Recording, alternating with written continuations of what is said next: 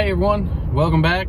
Today I'm actually on my way to work and I wanted to kind of show this Banks iDash and how it works as it's going into or getting ready to go into regen mode. So we're at 98% on our DPF regen, or at least on the regen trigger. The soot level is actually still only showing 84%.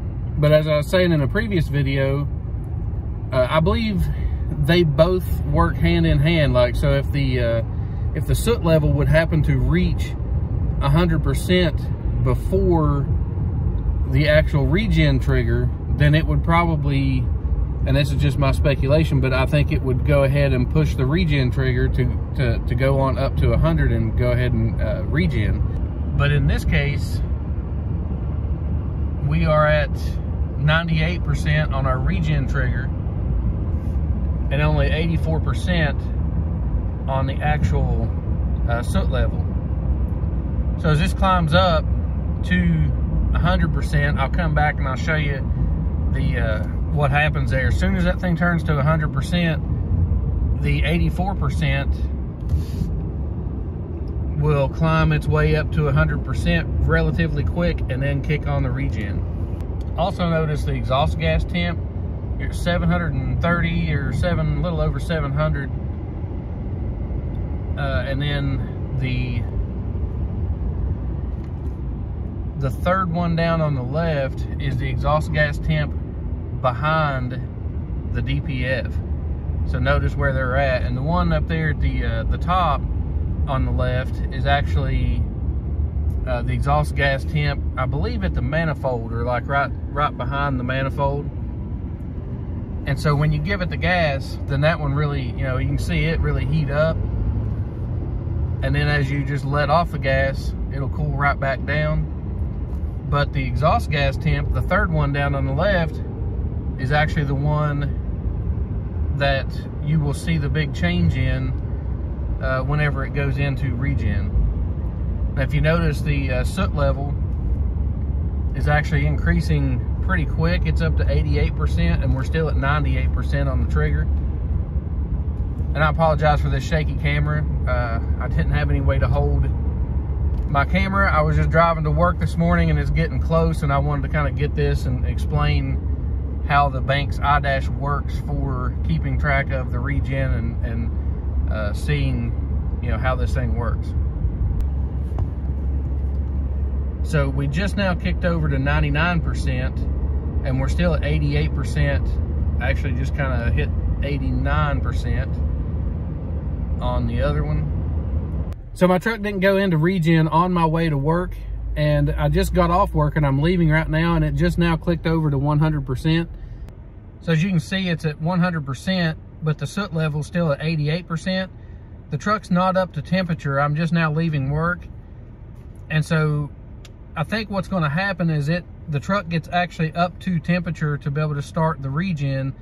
Then that 88% is going to go up to 100 all of a sudden to be able to kick it into regen. You can see the temperature gauge is actually just now coming up off of 160. The exhaust gas temp is down like 200 right now. Because like I say, the truck is not up to operating temperature. So as all these temperatures come up, then it'll actually kick that on up into regen. The soot level actually is going down a little bit, which is typical. It kind of tends to go down after you start the truck and it runs for a little bit.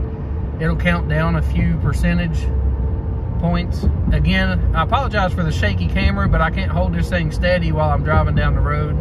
So just bear with me on that. My temperature's coming up to about 180 or so, and as it gets closer to 210, this thing should kick right on over.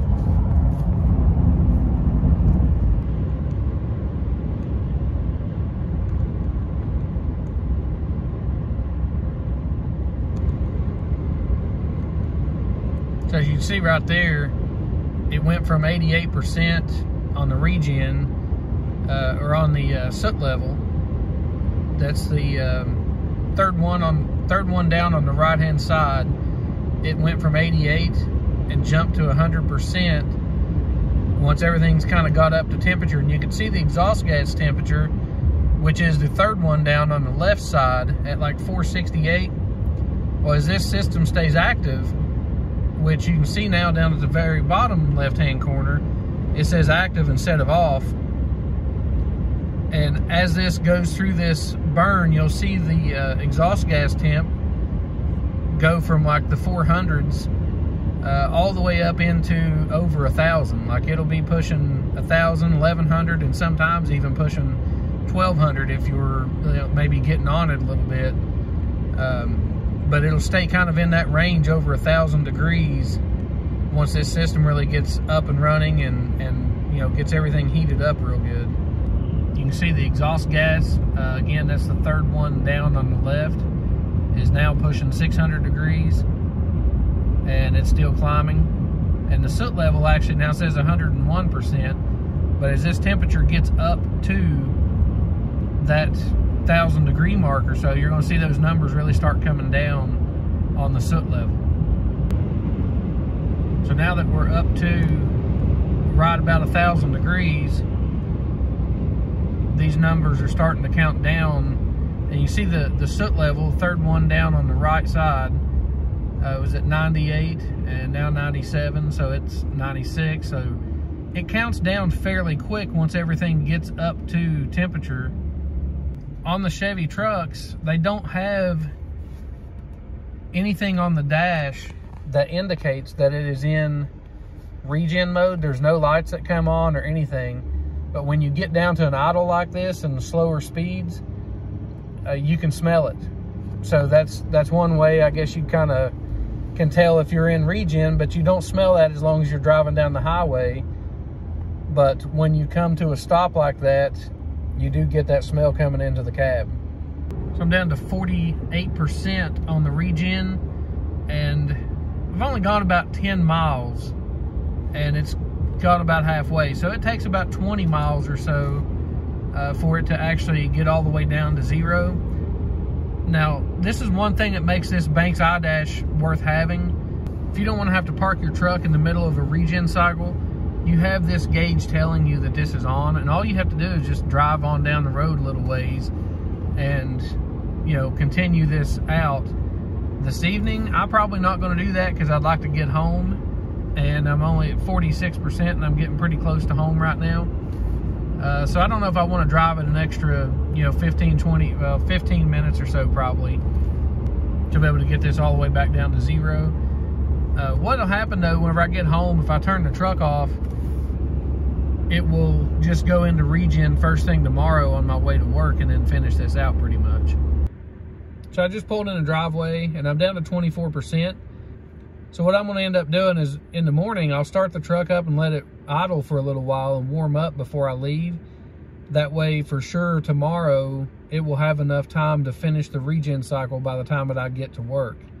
Or a lot of the stuff that I've read has said that one of the worst things that you can do for these diesel trucks is to shut your vehicle off in the middle of a regen.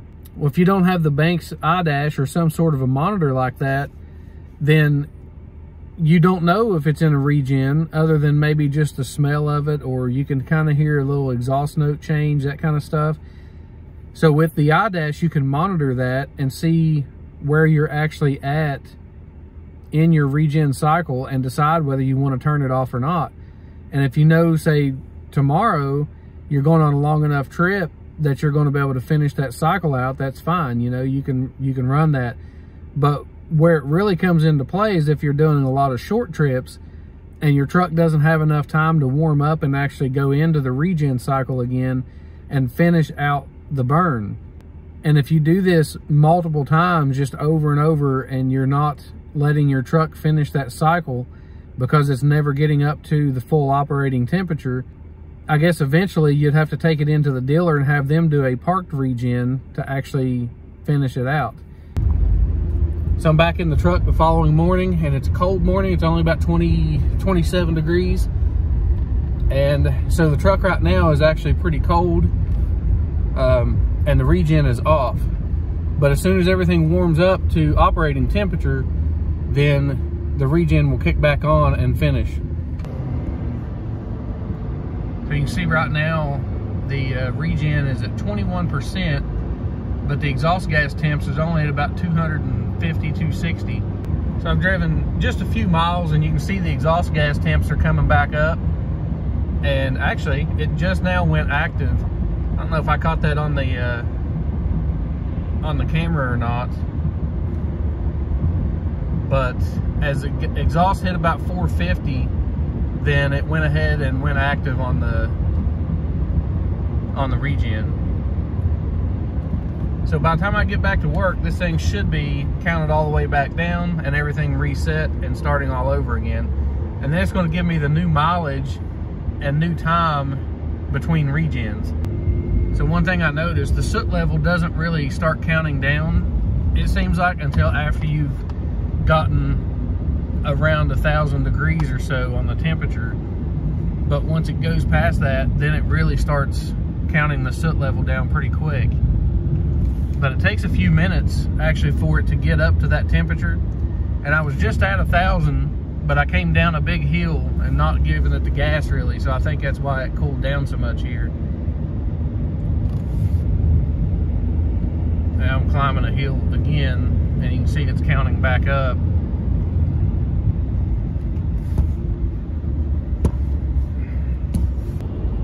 So another thing that I found too, if you notice the transmission says it's in 8th gear.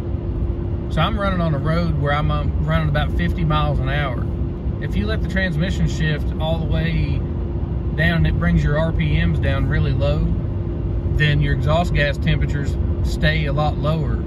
So right now, I'm running about 1,400 RPMs, and it's keeping the exhaust gas temps way up there. You know, and you can see it's pushing almost 1,200 degrees at, you know, like 1160 or so. And with that being that way, it burns the soot off a lot faster. So if you're on the interstate or something and cruising at 70 in 10th gear, then this actually will keep the heat up and burn off a little bit quicker. And just like a minute ago, where I was actually going down a hill for a pretty good period and the RPMs were extremely low, then the exhaust temperatures actually dropped down to like 800 or so. And it wasn't burning any soot off, and it hadn't changed for a long time until after I got off of that hill and then started where I could accelerate again and then kind of keep the RPMs up a little bit. So again, I apologize for this shaky camera. So this morning on my way to work, it just made it down to 2% on the regen. So now I'm back in my truck again this evening and leaving. And this is actually, again, where that banks can come in handy, because if I wasn't on my way to work, I would have driven on down the road a little bit and ran that until the regen kicked off, so I wouldn't have to turn the truck off in the middle of the regen. This evening, we're pulling out of the lot, and like I say, I'm at 2%. So I thought really by driving home and it getting down to 20% by the time I got home, I thought sure that it would kick into regen this morning and be able to get through the percent, like get all the way down through the count and not have to shut it off again. But like I say, it was 2%, and I couldn't go ahead and drive around because I was on my way to work. So anyways, this should be it and should totally get us out of regen. And it's good to know this stuff, and that's why I kind of keep going on about the Banks iDash, because it gives you the option to like be able to see this information, and I absolutely love having that information. So something new kind of happened here. The DPF trigger went down to 3% where it had been at 100. So evidently, because the regen made it down to 2%, whenever I started the truck up, now it says that, you know, basically the regen was completed enough to go ahead and turn the regen back off. The DPF soot level actually is at 0 right now. So as you can see, the DPF soot level is at 0% right now, and then the regen trigger is at 3%. So evidently, even though it wasn't completely finished with the regen when I parked it, it read the levels of that as I started it back up this evening and said, hey, that's good enough, the regen's done. And if you notice, the numbers on it now says it's been 729 miles between regens, and 1,442 minutes. So another thing that you will notice whenever you do a regen is the fuel mileage. And you can see the fuel mileage now average over the last 37 miles, which is actually pretty close to what it took for the regen. I had filled up with fuel right as the regen was starting and reset my mileage. And so essentially 37 miles is what it took. But it took that because of having to get the truck up to operating temperature twice. So once whenever I left work and once whenever I was on my way leaving home to go to work. So thanks for checking out the video. Like I say, I really just kind of wanted to share this process because a lot of people don't know what to expect whenever your vehicle is regenning or, you know, the process. And I didn't either until now that I've gone through a few regens and kind of understand it a little bit more. So I thought I'd kind of share this information, and especially by having that Banks iDash on here, it really helps to show that information. So on the GM trucks, they don't have an indicator or anything saying that the vehicle is in regen mode. GM says that they do that to keep it as seamless as possible and as user-friendly, basically. That way the operator never even knows that it's going on, and it's not a bother, not a hassle. There's not lights coming on and, you know, trying to figure out what's going on or whatever. They're trying to integrate it into the operation of the vehicle as seamlessly as possible. But I actually don't like that myself. I'd rather know when it's going on. And, you know, the vast majority of people say the problems are because you're short tripping and not completing the regen cycles. And that's what's actually causing it, or causing a lot of people to have DPF problems. So with all that being said, I thought I would get the Banks iDash and then monitor all this stuff, and I can kind of keep a check on it myself and, you know, see what's going on with it. And that's kind of my outlook on it. And I think that is one of the best things that I've spent money on with this truck, is just having that monitor and being able to see what's going on. So anyways, like I was saying, if you enjoyed today's video, I appreciate you hit that thumbs up button. I hope this video helps somebody out, and we'll see you on the next one.